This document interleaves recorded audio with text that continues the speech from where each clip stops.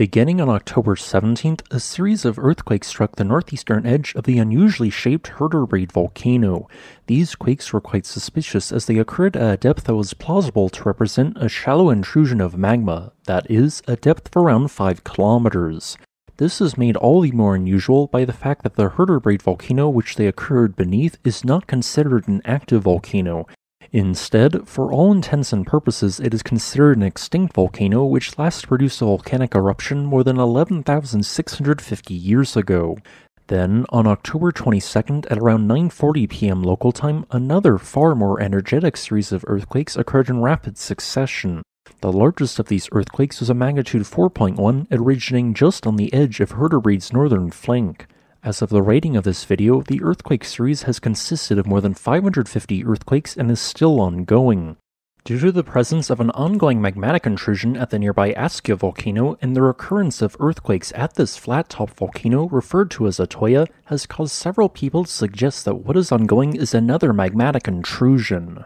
However, although the hundreds of still ongoing earthquakes could theoretically represent a new magmatic intrusion, perhaps representing a sill or dike originating from the nearby Askja volcano, or maybe even being part of a reactivated magma chamber, I personally do not think that these earthquakes are magmatic. For context, the nation of Iceland is almost completely volcanic in origin, having originated from volcanism caused by a hotspot in the mantle, which somewhat closely intersected with a divergent plate boundary.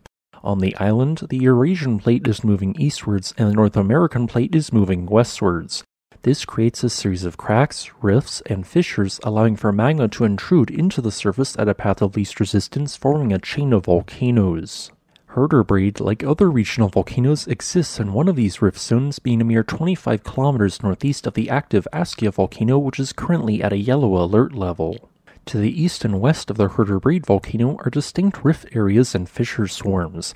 To the east is the Kverkfjöll fissure swarm, and to the west is the Askja fissure swarm. Whenever one of these two segments produces movement, it causes increased strain at Herðubreið. This then causes pressure to build up, subsequently being released via movement of a left lateral strike-slip fault. Note how suspiciously perfect the quakes are as being along a straight line.